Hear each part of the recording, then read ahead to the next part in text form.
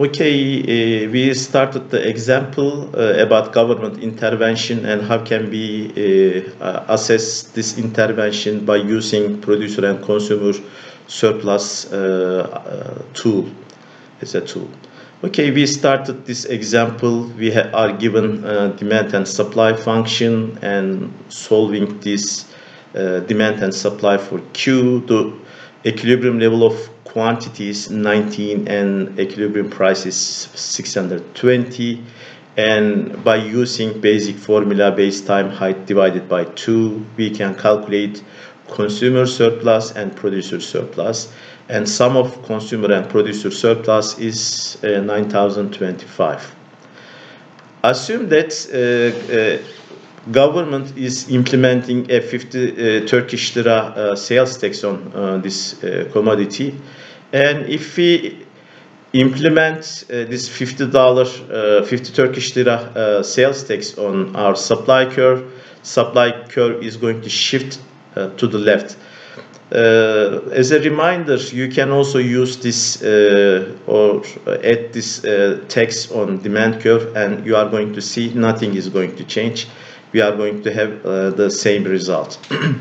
Anyway, assume that our new supply function by adding tax is going to be 100 plus 30Q. So there is a 50 unit increase of supply function.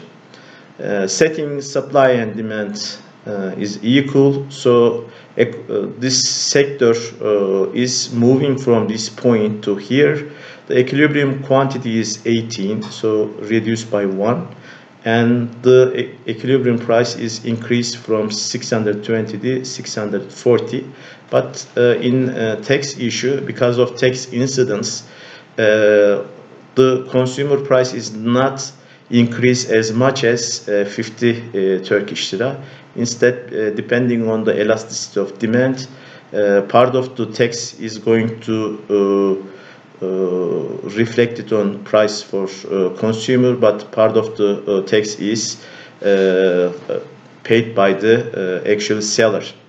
Given this, by plugging this number in demand curve, we are going to find how much the consumer is paid. And if we plug this number into the initial supply curve, we are going to see how much the seller is going to receive. So the difference is 640 minus 590 is going to 50 Turkish lira, which is equal to tax. So this is the basically before and after tax what happens. And in the second step, so this is a government intervention. We are going to use consumer and producer surplus as a tool to evaluate the distortion that is created by the government intervention. Again, I just remind you that we initially assumed that there is no market failure. So this is in our example, we start with no market failure case. So markets are operating under the perfect competition. And even when markets are operating in perfect competition, in our example, when government intervene in economy by using tax, as you see, consumer producer surplus change significantly. Let's see. Before the tax, our equilibrium is again 620 and 19, but after tax, our quantity decline, and our consumer surplus decline by area of A plus B, and our producer surplus decline by C plus D, and our tax revenue is equal to A plus C. Let me see. According to this figure, consumer surplus decline, producer surplus decline, but the tax revenue is only equal to A plus C.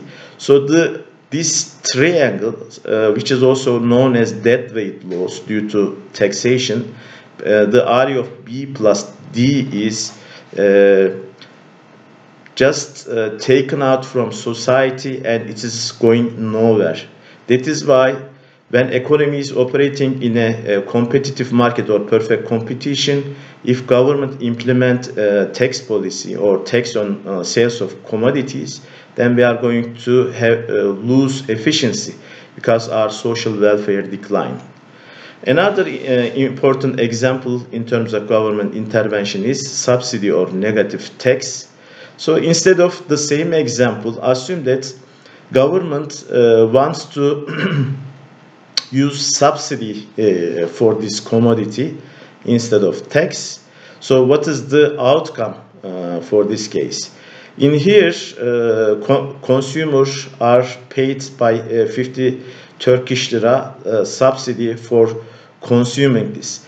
Initially, our equilibrium is 19 and 620 Turkish lira, but because government is giving 50 Turkish lira for each unit consumed, and that is why we are moving from here to there, where consumption increased by 20. So my students, you are watching this video and try to figure out how can I find this 20 and 650. So it is a homework. When you learn this stuff, okay, the amount of subsidy government is paying to consumer is area of A, C, D, E, and F. But when we look at, like, how much consumer gain, how much producer gain, consumer gain A, area A, but producer gain C plus D. But on the other hand, since the subsidy cost the government more than the gain by consumer and producer, and that is why this E plus F is dead weight loss for subsidy. Probably the area is greater than or bigger than the tax case. That is why subsidy also generate dead weight loss for the society.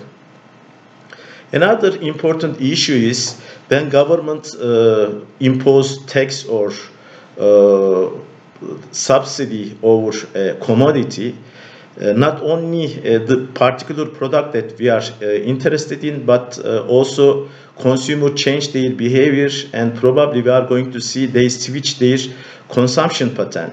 So let's say if government impose a tax on good X, we expect that a product, let's say good Y, is also affected from this policy. If good Y is complements, and if the goods are complements, an increase in one goods price shifts other goods demand curve to the left, and that is why we can see the demand for good Y is higher and also price is higher. For substitute, the opposite is true. That is why market interaction is also an important point in evaluating the overall assessment in government policy.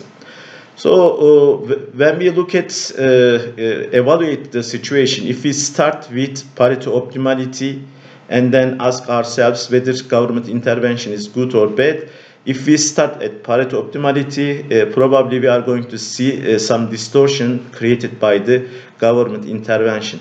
But when competitive market assumptions are not hold true, then government intervention might actually increase efficiency. And in this throughout public economic class, we are going to cover those areas where government intervention is actually sometimes at least can improve efficiency. Okay, have a nice day.